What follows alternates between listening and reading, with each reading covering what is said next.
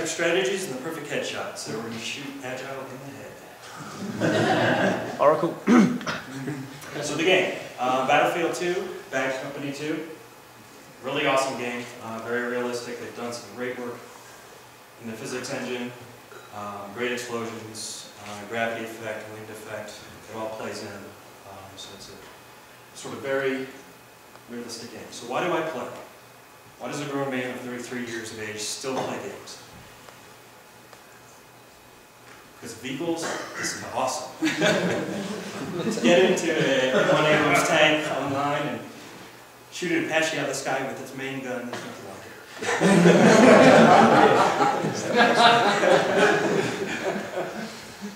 The other reason I play, because of this dude. This dude makes me mad. This dude will grieve you from a concealed spot, you're just going to run along and all of a sudden you're dead. And you don't know where he is. So we're going to kill him. So counter sniper, aka noob strategies. What you have to do is you have to become the sniper. You have to understand what your opponent is playing. You have to figure out how he plays the game, so you can figure out counter strategies to his strategy. One of the main things in the game that you have to understand is the effect of gravity on your bullets. The different weapons have different muzzle velocities, different bullets have different speeds, and have different drops on the bullet. So the farther it goes out, the more drops. Two different rifles that are two of my favorite are the M24 sniper rifle and the M95 sniper rifle, which is the 50 caliber range up to 2,000 meters. Very little bullet drop on this guy. So how do you compensate for bullet drop? Well, use your reticle inside your sight. Basically, the reticles, some of them have tick marks, which are great. So what you have to do is aim for the guy up here, if he's at 300 yards, here for 500 yards, and there for 800 yards. What you also have to do, as Dick Cheney is demonstrating for us, compensate for a moving target. Beat your target.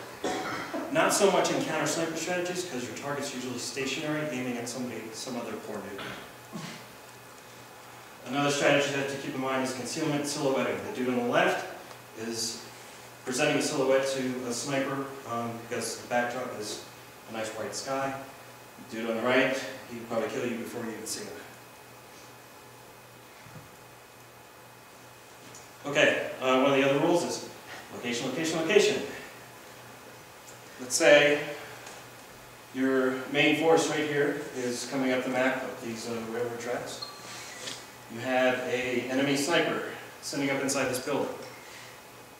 The enemy sniper probably knows where your main guys are coming from and is probably looking in this direction.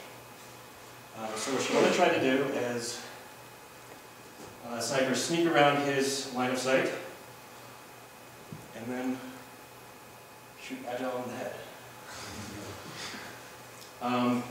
If he gets to you and he really pisses you off, you can exact your vengeance, which is a flanking maneuver. Basically walk around the map, pull away behind him, apply a little this, a little that is dog tags area to collect them. Okay, so the perfect headshot, basically using all these strategies, especially with the bullet drop, you can do some very, very far shots. This shot right here is probably one of the farthest, and one of the farthest map is worth 560 points. Here's another one. You can see him actually aiming out. He actually got 551 points. You get special points for doing marksman headshots, which are aimed shots. And you get a fancy little ping here if you do a lot, or a fancy little badge if you do a hell of a lot.